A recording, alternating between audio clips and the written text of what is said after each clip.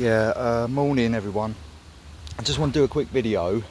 I'm just out for my morning bit of exercise and that, a brisk walk, and I thought I'd stop and do a quick video, keep the channel going.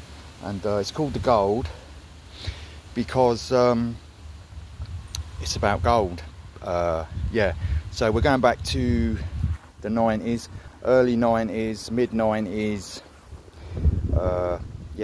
So what I used to do with all the gold that I used to get, and we know how I used to get it, and I did used to get a lot. Gold back then was about, on 24 carat, was about 25 a gram. It's about 67 now, 65 now.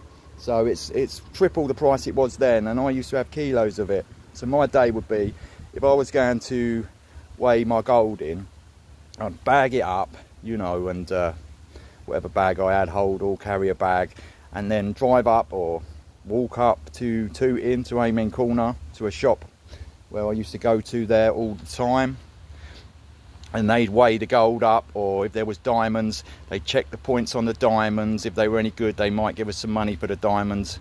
If not, I'd take them back. The gold would all be melted down and in a smelter, and then made into chains or whatever else. I did used to sell some stuff as pieces, to private buyers and stuff, like certain jewelry and watches and that, but I did used to have a load of gold watches, and a lot of the time when I used to take them to the shop, they'd smash them with a hammer to show me that they weren't using going to sell it on as a piece, because sometimes I'd think they weren't giving me the right value.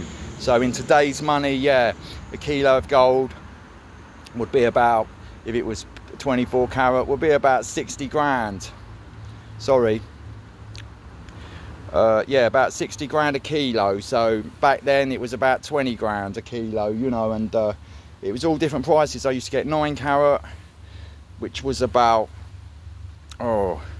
up to £10 a gram, a bit less than that, and then you had 22 carat, would be about 18, 19 pound a gram. Also I used to get 14 carat, all sorts. Sometimes I even had gold that wasn't ramped up at all, wasn't hallmarked, and I used to have to, that used to be tested. You'd get these chemicals to test if it was proper gold and stuff, So one time I did get arrested when I was going to sell some gold, and there was a stakeout outside the shop, and these shops, they have double doors, you have to go through one door and then another door, like security doors. So I was trying to get in the shop and the doors wouldn't open, and the police were outside, regional crime squad were outside. This was in Wimbledon.